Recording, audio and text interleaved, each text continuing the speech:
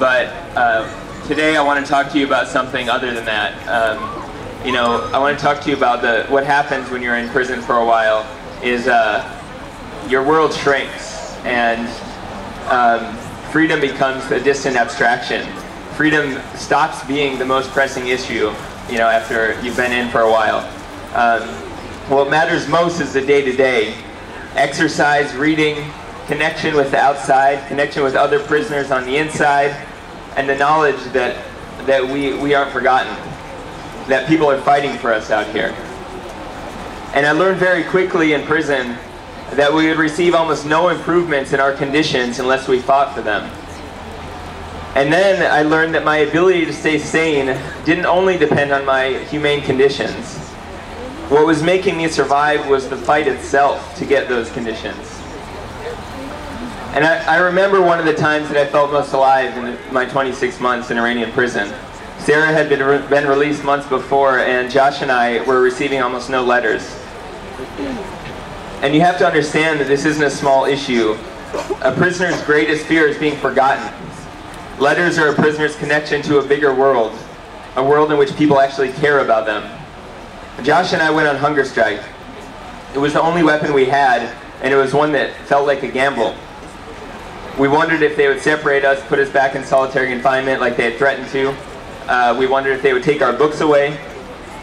Days into the hunger strike, our interrogator came.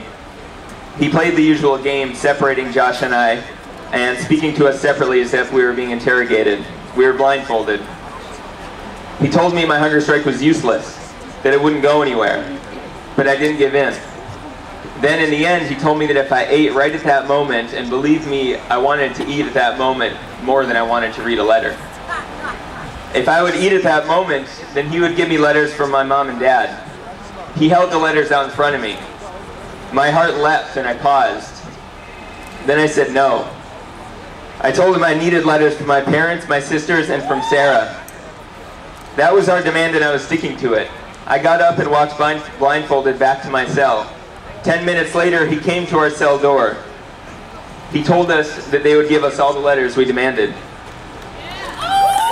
And after he closed the door and walked away, Josh and I were punching the air in excitement, and we were dancing. It felt like we had slain Goliath. Against all odds, we won something. At that moment, we weren't only bodies in a cage, we were human. But the biggest victories came when there was pressure from the outside. Prisons function on the ability to completely control a small, self-contained world. But when that world stops being self-contained, when people inside are coordinated with people outside, that system of control falls apart. When our families and Sarah publicly hunger-struck on the outside in solidarity with us on the inside, we start receiving all of our letters. We got a phone call and books from our families came without delay, and then we got free. This movement, this Occupy movement, needs to permeate the prisons. God forbid one day some of the people here will be on the other side of this fence. But when movements get strong, people start getting locked up. We should know this. This happens in every country. Prisons are the places where movements are killed. But at the same time, when a movement truly permeates prisons, a space built to break people down, the movement is at its strongest. This is true all over the world. And the Occupy movement will only begin to gain strength in prisons when people on the outside are helping to bring about changes on the inside. When prisoners start getting exercise equipment, when they have access to all the reading material they need, when they get classes, when they get more visits with friends and family, when their demands are met, and when people start getting out of the shoe. In prison, conditions are everything. As my conditions improved, as I was able to sleep in a bed, drink a cup of coffee, have showers daily, I stood taller. I became bolder. Many people here today helped me do that when I was locked up halfway around the world. I know that we can do that for the people locked up right here. Thanks.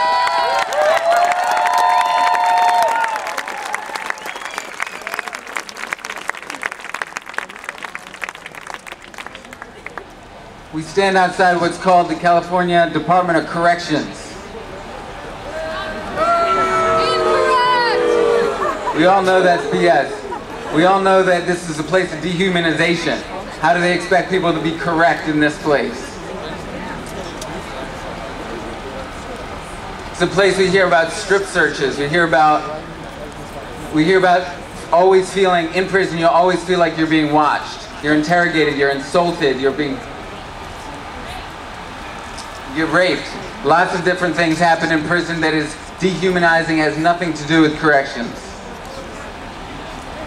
Other prisoners beat you down. And one of the biggest things they do is send you into solitary confinement. In Iran, for political prisoners, the first thing they do is put you in solitary. And they separate you, not make you feel forgotten, make you feel disconnected. They were always telling us, oh no, you're not getting letters, your families have forgotten about you. No, they're not writing to you. We would give them to you, but they forgot. So that's how it is. On the inside is a department of fear. It has nothing to do with Department of Corrections. It's an attempt to make us scared, make you scared on the inside. But it's the same here on the outside, that prisons serve the function of a fear. They serve the function of trying to make us scared, that if you do this or do that, they throw you in prison. In Iran, where we were there just less than 2 months after the biggest protest their government had ever seen. So when ideology couldn't hold their people anymore, they threw them in prison. When ideology can't hold them, they resort to terror. And you see the American prisons have been growing for decades. It's been the last resort. Resorting to terror, resorting to mass incarceration. And so if we're going to stand up, I want to echo what Shane said, that we need to, outside and inside, that we need to stand up together. And we need to commit together to keep going. So I want a quick mic check. Standing outside the Department of Fear. Standing outside the Department of Fear. I will no longer fear. I will no longer fear. Even though I've been in prison. Even though I've been in prison. And know how hard and dehumanizing it is. And know how hard and dehumanizing it is. And how systems can make human nature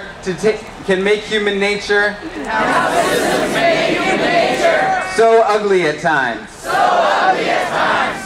But I am strong. But I am strong. And we together are strong. And we together are strong. And we don't want to go to prison. And we don't want to go to prison. But I will stand up for justice for prisoners on the inside and outside.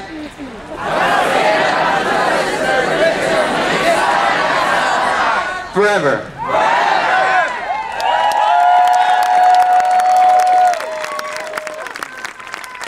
Hey everybody. One of the 5 core demands of the statewide prison hunger strike that started last summer in Pelican Bay was to end the practice of isolating some prisoners for more than 22 hours a day. To end the strike, the state of California agreed to review this inhumane practice. Now, nearly 6 months later, not much has changed. Many prisoners around the state and here at San Quentin are still stuck in the daily hell of solitary confinement. I myself experienced 14.5 months of solitary confinement as a political hostage in Iran. And after just 2 months, my mind began to slip.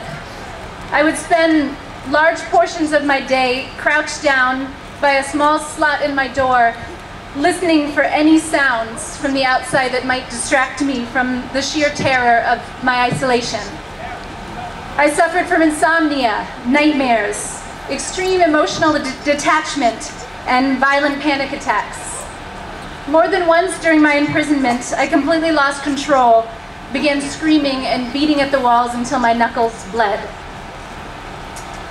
Human beings are social creatures. We depend on each other for strength, and we depend on each other for our sanity. In the US, we have the highest per capita prison population in the world, and more people in solitary than any country on the planet. Our prison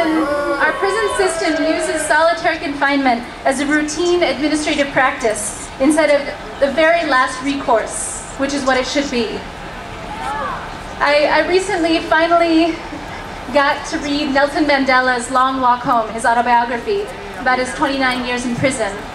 Mandela spent 2 weeks in solitary confinement, and he said it was the most dehumanizing experience that he had to go through in almost 3 decades of imprisonment.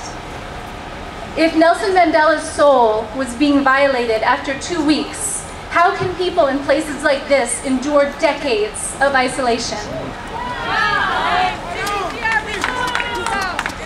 Prolonged, indefinite solitary confinement is psychological torture. The practice should be banned by the UN, and our country, as the greatest violator of this and user of this practice, should take a leading role in its eradication. I've been told that the Pelican Bay hunger strikers, that some prisoners have been given small improvements in their conditions, like sweatsuits and wall calendars and pull-up bars. These things are important. Every small improvement is important to a prisoner. But this is clearly not enough. We need to join forces with prisoners inside, and a good way to do that is to join this campaign that someone mentioned earlier for 150,000 calls to our local legislature. We need to flood the lines, and you can find out more about this at Prisoner Hunger Strike Solidarity at WordPress.com, and the green flyers are being circulated. So the prison officials say they need more time to end solitary confinement, to create these improvements. I say we need to keep the pressure on, and we need to end solitary confinement now.